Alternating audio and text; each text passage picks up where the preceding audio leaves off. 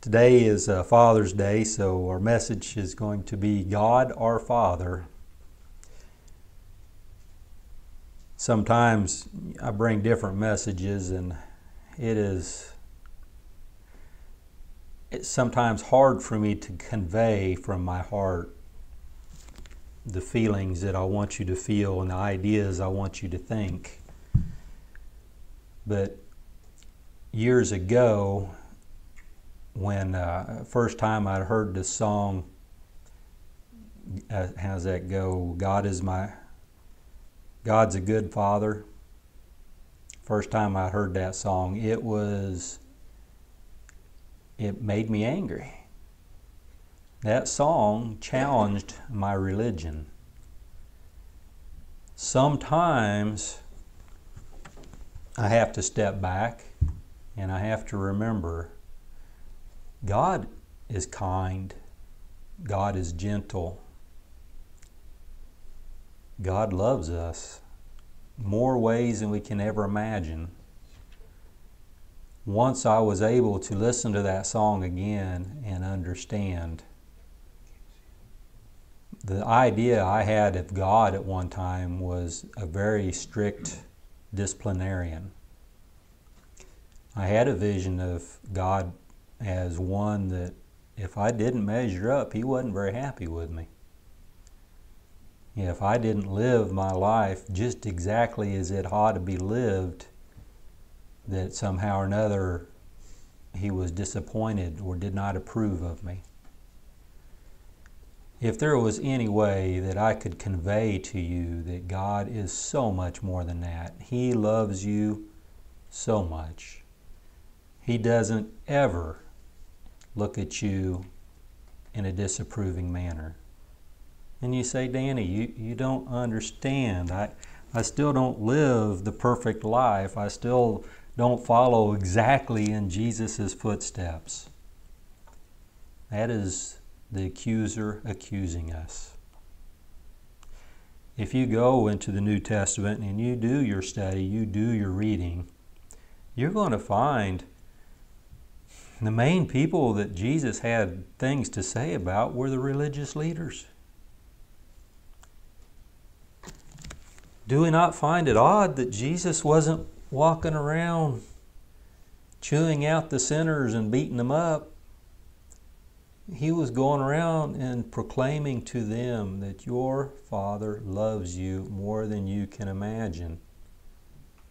And the religious leaders, He's like, what is wrong with you people? Why don't you get it? Sometimes I find I have a little bit of Pharisee left in me. Every now and then I got to get it rooted out. And like I said, that song years ago, it just really rubbed me the wrong way until I could finally understand that God loves me just the way I am. Standing right here, He loves me. He approves of me. I'm not perfect. I don't walk a life absolutely in Jesus' footsteps 24 hours a day. I still haven't been able to walk on water. You know? But God approves of me and God loves me because I have accepted Jesus Christ as my Lord and Savior, and I have been adopted. I've been adopted into the family of God. He is my loving Father. I was thinking the other day, if you could take every bad thing you can possibly imagine, down from little bad things to big bad things, everything in the world bad. That is from the fall of mankind. That is, the world is a broken place. That is the work of the devil. And then you go to the other side, and absolutely everything good is of God. If we could break it down to that simple, we would have a better understanding that God is good, God loves us, God wants the best for us. He is our Heavenly Father. And He is in so much more than we can ever understand. We're going to start out Isaiah 63:16. And he's speaking of God.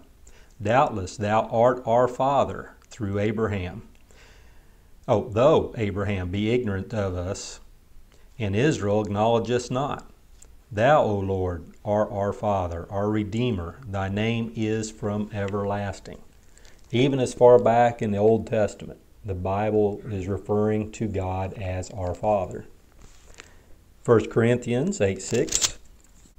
But to us there is but one God, the Father, of whom are all things, and we in him, and one Lord Jesus Christ, by whom are all things, and we by him.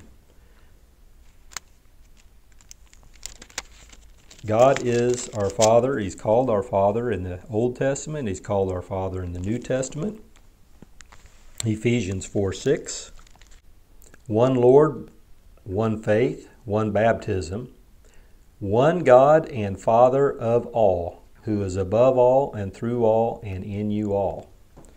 Again, we're talking about Christians. We as Christians. If you're not a Christian, if you've not accepted Jesus Christ as your Lord and Savior, these scriptures that I've read so far don't necessarily apply to you. You need to give your life to Christ, and I hope you join us in this family.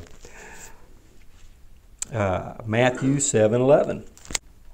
If ye then, being evil, know how to give good gifts unto your children, how much more shall your Father, which is in heaven, give good things to them that ask him?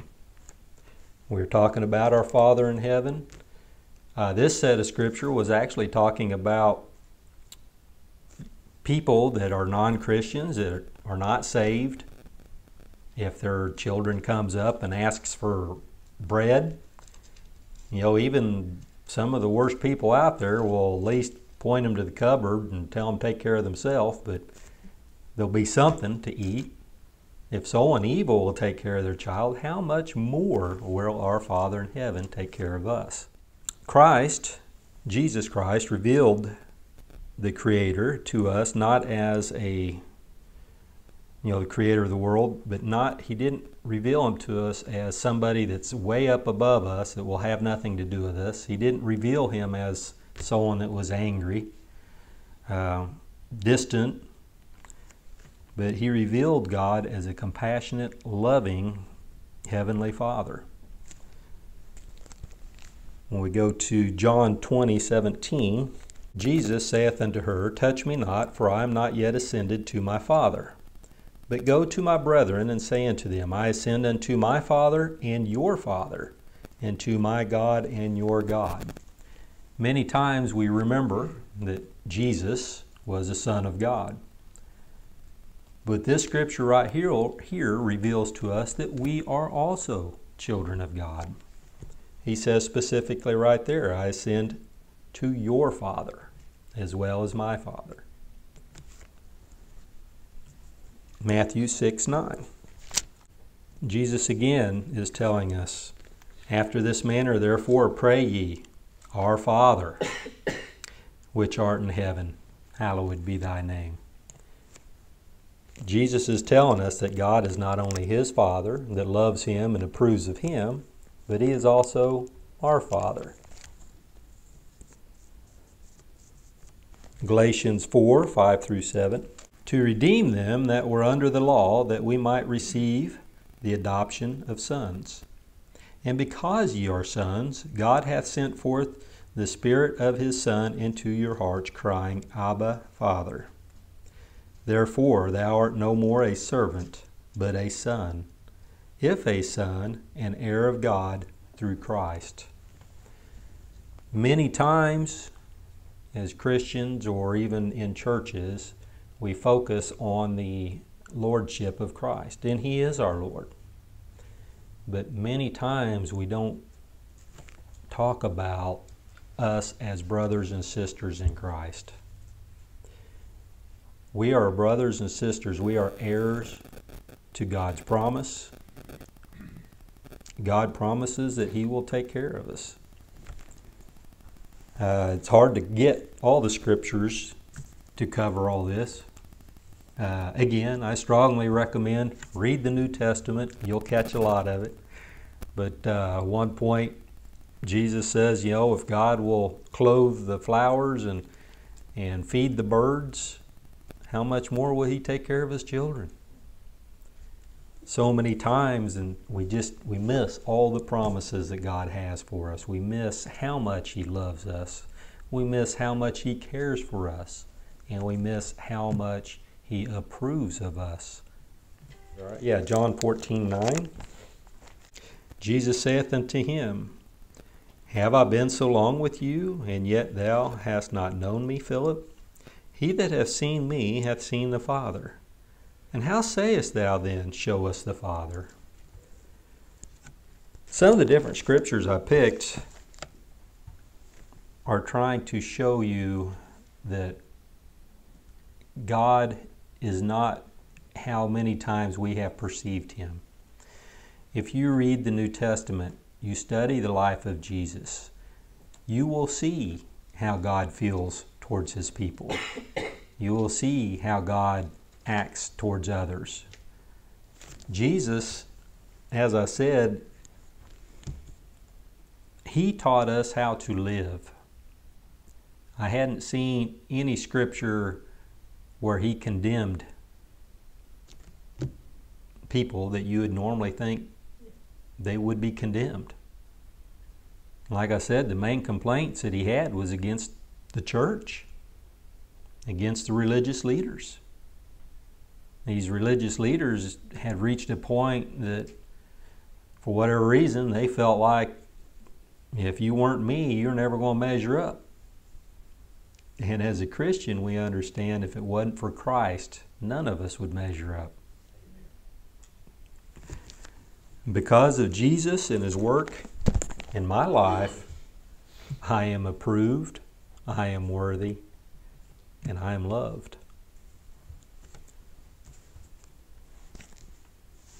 2 Timothy 3:16 and 17.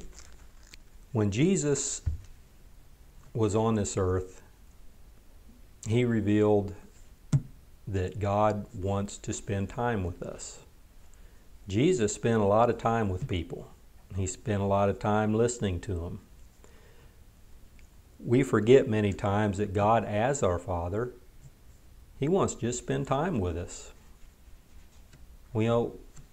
My dad, he enjoys spending time with me. We go on trips and, we just talk.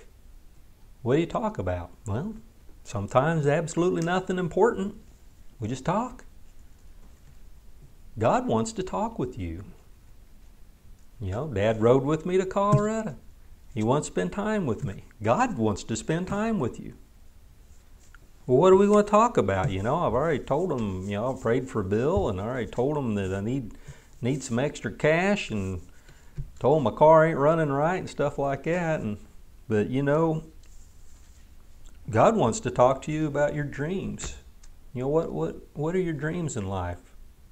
Tell God about them. You woke up this morning. How'd you sleep last night? Tell God about it. Slept good? Didn't sleep good? Had a strange dream? God, you ought to hear about this. We can talk to God about any aspect of our life. How do you feel? Are you sad? Are you happy? You had a good day? You had a bad day? Tell God what's for lunch. He just wants to spend time with you. How's your job? Is your job going well? Do you have a problem with your boss? How's your friends? God just wants to talk to you. We make it so complicated. We make it challenging. Seems like we all want a formula. Let's see, when I pray to God, I need to check this off, I need to check that off, I need to check this off. Oh man, I missed one of them. There ain't no way He's going to hear me. That is not true. God just wants to spend time with you. God wants to talk with you. How does he talk with me? Well, I got a few scriptures here. 2 Timothy 3:16. All scripture is given by inspiration of God and is profitable for doctrine, for reproof, for correction, for instruction in righteousness. Why? So that the man of God may be perfect, thoroughly furnished unto all good works. We can't know how to live if we're not listening to what God has to say. When God's talking to us about how to live, it's not to make your life miserable. It's not to take the fun out. He's helping us. It's more like an instruction manual, help you know how to live. How to take care of my finances. How to deal with friends. If you don't understand how to talk to people, read the Bible. A lot of things will be revealed.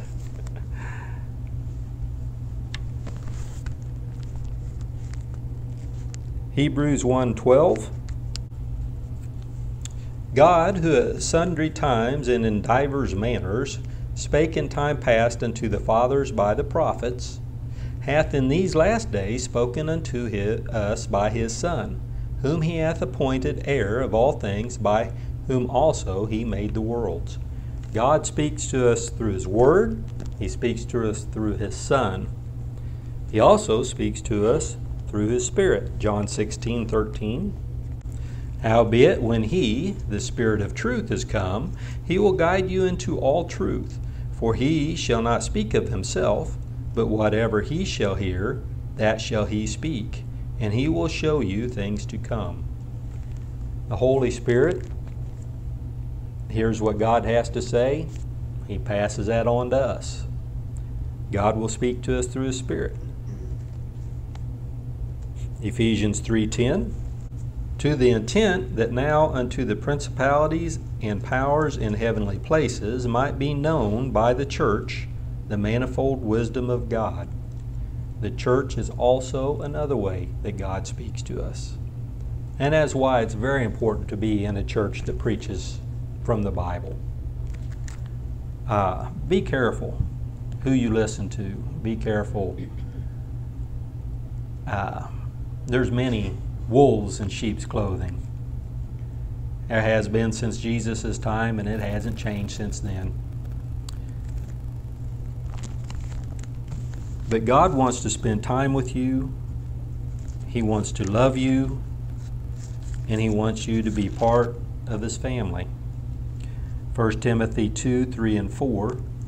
For this is good and acceptable in the sight of God our Savior, who will have all men to be saved, and to come into the knowledge of the truth. For there is one God and one mediator between God and men, the man Christ Jesus. God does not want anyone to go to hell. It is not God's choice, it is our choice. There is only one mediator between us and God, and that is Jesus. We can talk about a lot of different things. If you're confessing all your sins to a priest and expecting that to go to God, that is not what the Bible teaches. We confess to Jesus. We have direct access to God. We can come before the throne as his children anytime. 2 Peter 3:9 and 10. The Lord is not slack concerning his promise, as some men count slackness, but is longsuffering to usward, not willing that any should perish, but that all should come to the repentance. But the day of the Lord will come as a thief in the night, in which the heavens shall pass away with a great noise, and the elements shall melt with fervent heat. The earth also and the works that are therein shall be burned up. God, our Father, loves us so much that he sent his only begotten Son, John 3:16, that whosoever believeth in him should not perish, but have everlasting life. God loves us. The next time you're sitting there and things aren't going your way, don't blame God. Next time you're sickly, Don't blame God. God loves you. These things are not coming from God. They're coming from the devil. If you're lonely, if you feel like you're outcast, feel like no one cares, that is not of God. When we become Christians, we accept Jesus Christ into our heart, we should be feeling the love that God is sending towards us. As I talked a little bit, Dale and I was talking this morning, be careful of feelings though. Our feelings many times will lie to us. When our feelings are lying to us, that's when we need to go back to God's Word. He will never leave us nor forsake us. If you've not given your life to Jesus, you're missing out on so much. The last scripture I just read, many churches will tell you if you don't accept Jesus Christ, you're going to burn in hell. They're right. But that shouldn't be the only reason we become Christians, because there is so much more. We have a Father that loves us. We have a Father that is not being critical of us. He is not condemning us. He's not walking around telling you you're not doing enough. God's standing there with His arms open. My Father in heaven, He's saying, "Oh son, oh daughter, come home." We'll close in prayer. Dear Heavenly Father, I thank you so much that you love us. I pray for those that are not a member of your family yet. Speak to their hearts. Let them know that you are so much more. Many times people's had fathers that, well, quite honestly, are not good at all. You are so much more. You are more than we can ever imagine. You love us more than we can imagine. You care for us more than we'll ever know. You just want so much to be a part of our life. You want to be the one that we sit around and we chat with, we talk to. You don't always necessarily want to sit around and hear us cry about all our problems, but sometimes we have those as well. But you want the good with the bad. Watch over us as we go forth. In Jesus' name, amen.